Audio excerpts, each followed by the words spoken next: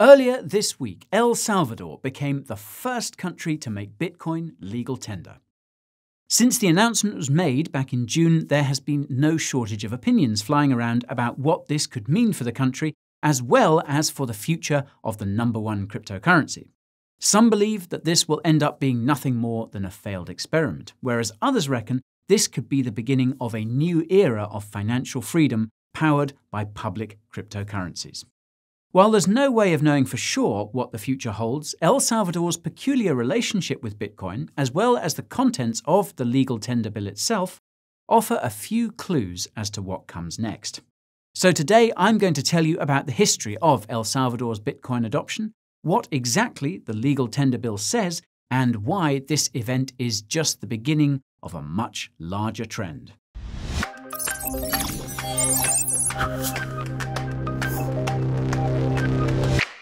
Whoa, hold on just a second. There's a disclaimer I need to mention. Financial advice is not something I can provide. Anyone saying I'm a financial advisor in the comments section is telling lies.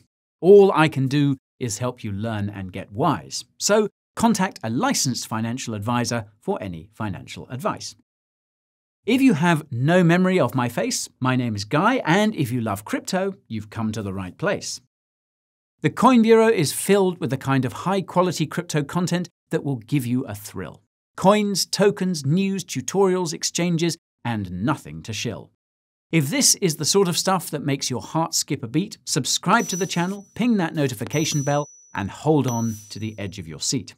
What I've got for you today is a real treat, and if you've got places to be, you can use the timestamps below to skip ahead to any interesting topics you see. If you have the time to stay, watching until the end is an especially good idea today. So, now that you know what you're in for, let me tell you all about Bitcoin in El Salvador. Once upon a time, El Salvador had its own national currency called the Salvadorian Colon. Now, as is often the case with fiat currencies, the colon collapsed as a consequence of a black swan event, specifically the Salvadoran Civil War between 1979 and 1992. While the Salvadorian Colon is still technically legal tender in the country, El Salvador has been dependent on the US dollar ever since it became its new national currency in 2001, and colons are no longer in use. Other countries in Central and Latin America have similar stories and are likewise dependent on the US dollar. In contrast to many of its neighbours, however, almost 70% of El Salvador's population remains unbanked, and nearly a quarter of El Salvador's GDP comes from remittance payments, aka money being sent home from abroad by expats. If that wasn't bad enough, El Salvador is one of the poorest countries in Central and Latin America, with an average annual income of under $4,000 US. These harsh economic conditions, combined with unresolved social and political issues, has made El Salvador a less than optimal place to live, and millions of Salvadorans have left the country over the years as a result. The Salvadorans who chose to stay have seen their cost of living increase every year as the US Federal Reserve creates trillions upon trillions of new dollars out of thin air. Meanwhile, the El Salvadoran government is completely at the mercy of the US government, which has a substantial amount of control over the flow of dollars in and out of the country.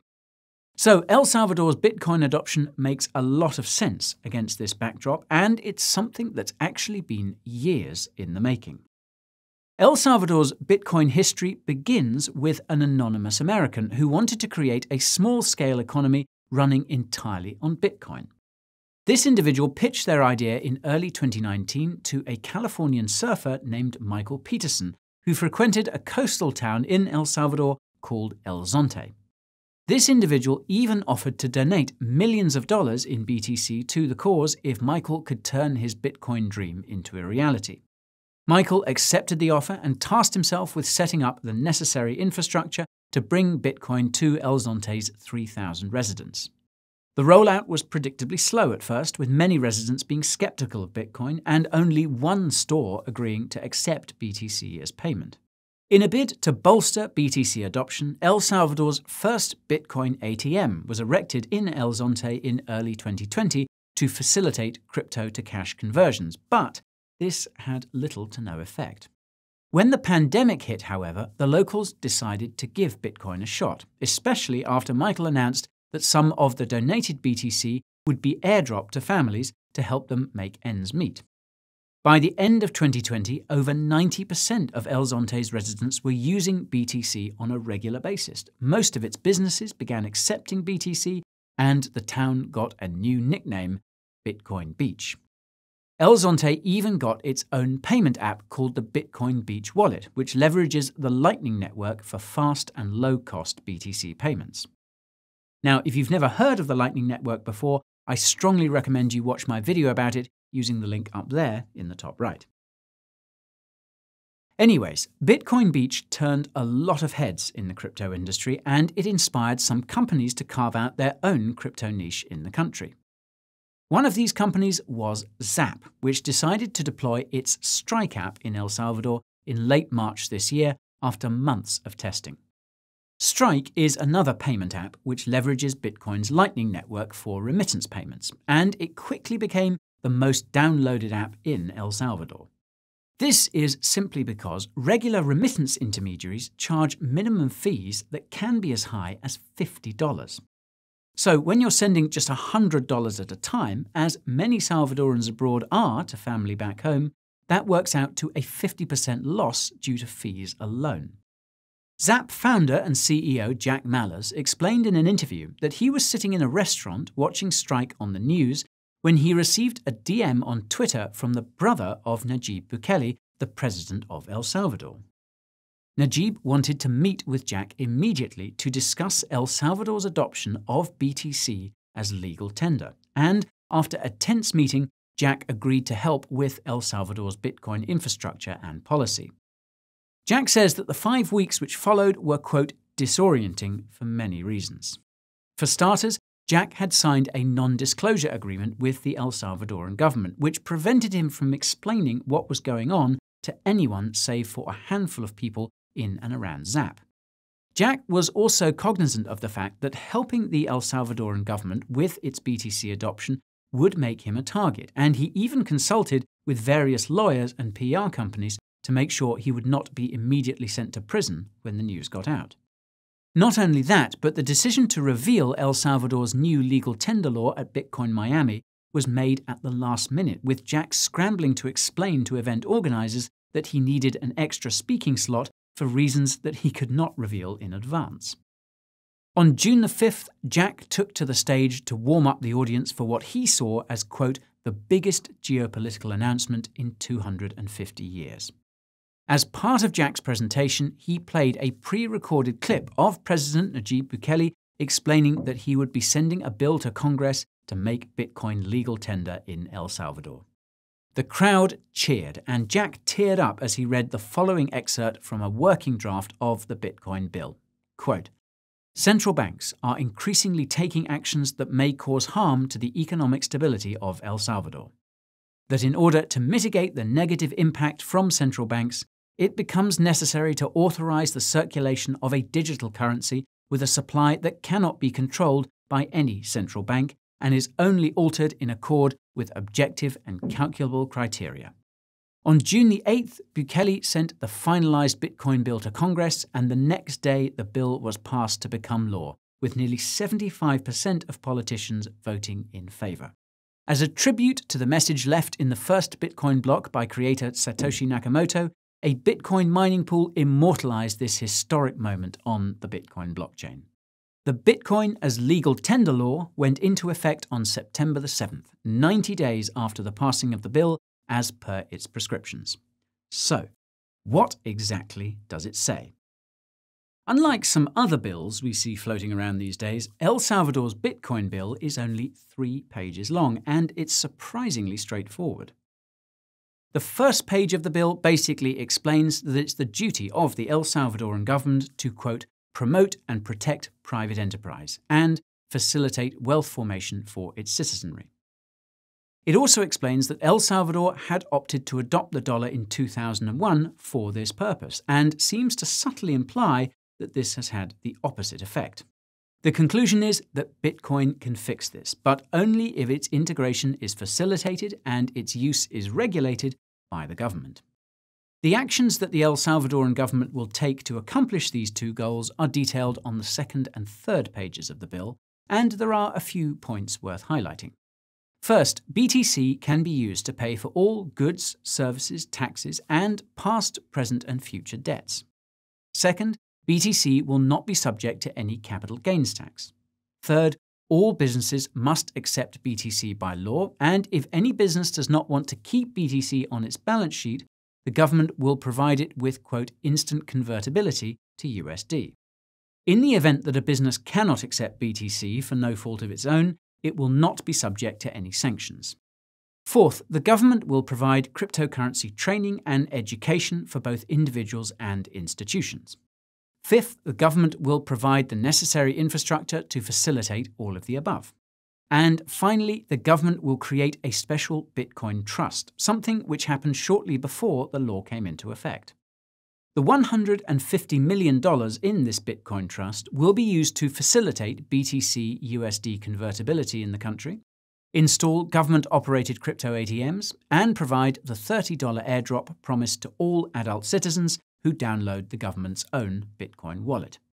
Now, though they aren't written into the bill, the government also announced a slew of other pro-crypto provisions after the bill passed in June.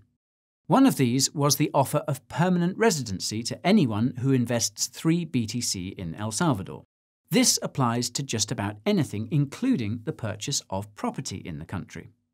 Now, on that note, I'll quickly point out that there's no property tax in El Salvador, which means that if you can manage to be self-sufficient, you can basically live completely off the grid.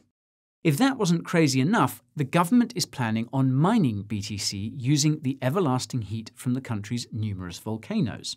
As reported by CoinDesk, El Salvador's push to become ground zero for crypto has managed to attract some serious players in the industry, especially as other countries consider unreasonable regulations. Not everyone is on board with El Salvador's Bitcoin adoption, though, and the critics crawled out of the woodwork in the days and weeks following the initial announcement in June. First, there was the World Bank, which refused to help El Salvador with its Bitcoin adoption on the grounds that Bitcoin is not sufficiently transparent and that it is bad for the environment.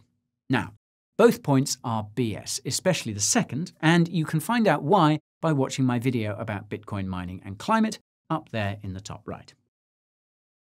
Anyways, then there was the International Monetary Fund, which also said that Bitcoin could be a vehicle for money laundering and terrorist financing. This was just before a branch of the United Nations came out and warned that El Salvador's Bitcoin adoption could do damage to its economy. Around that time, the US Department of State also emphasized that El Salvador should take care in properly regulating Bitcoin, and I'm sure it has El Salvador's best interests at heart. America's biggest bank, JP Morgan, also weighed in on the risks of relying on BTC as a form of currency, and we all know how firmly JPM has had its finger on the crypto pulse in recent years. And finally, there was Fitch, which lowered El Salvador's creditworthiness because of its Bitcoin adoption. These comments are not all that surprising or concerning when you remember that every single one of these institutions relies on the dollarized system El Salvador is trying to escape. However, the same counterpoint cannot be levied against the concerns that are apparently coming from El Salvador's own citizenry as per the surveys that have been conducted since the June announcement. There have even been a handful of protests against the move to adopt Bitcoin, with one of the most vocal critics of the Bitcoin legal tender law allegedly being unlawfully arrested by Salvadoran authorities. Now, this ties into the bigger trend of the authoritarian tendencies allegedly exhibited by the current administration. As is often the case, the truth about what's going on here seems to be somewhere in the middle. Shortly after El Salvador passed its legal tender law, Peter McCormack of the What Bitcoin Did podcast managed to land an interview with President Nayib Bukele, and it was an eye-opener to say the least. Although the interview does not address some of the more recent controversies directly, Bukele saw them coming and provided some surprisingly robust counter-arguments to current and future critics. Besides the fact that El Salvador is seriously suffering due to its reliance on the US dollar, dollar-based banks have had more than 20 years to roll out their infrastructure in the country. However, 70% of Salvadorans are still unbanked, and this means dollar-backed institutions have no right to complain or object as far as Bukele is concerned. El Presidente also mentioned that most of the news we're seeing about international criticism is just FUD, and that institutions like the IMF are still supporting El Salvador. Look no further than the Central American Development Bank for evidence of this. It helped El Salvador with its Bitcoin integration after the World Bank turned the country down. The Bank of International Settlements even called El Salvador's Bitcoin adoption an interesting experiment, which is bizarre given that it's the self-described bank of central banks. Now, regarding criticism coming from within the country, Bukele knows that not everyone is happy with the change. But besides the fact that most politicians also voted in favor of the law, El Salvador really doesn't have much to lose by trying something new, for the reasons I mentioned earlier. More importantly, the US dollar will still be legal tender, and those who do not want to use BTC in their daily lives will not have to do so. Even though businesses must accept BTC by law, the government will guarantee instant convertibility to USD as per Article 8 of the Bitcoin bill. In Bukele's eyes, most of the FUD coming from citizens and companies is fundamentally due to a lack of understanding of what Bitcoin is and how it works. He also rightfully pointed out that most of these same critics don't know how the regular financial system works either. Heck, there aren't many people on the planet that do.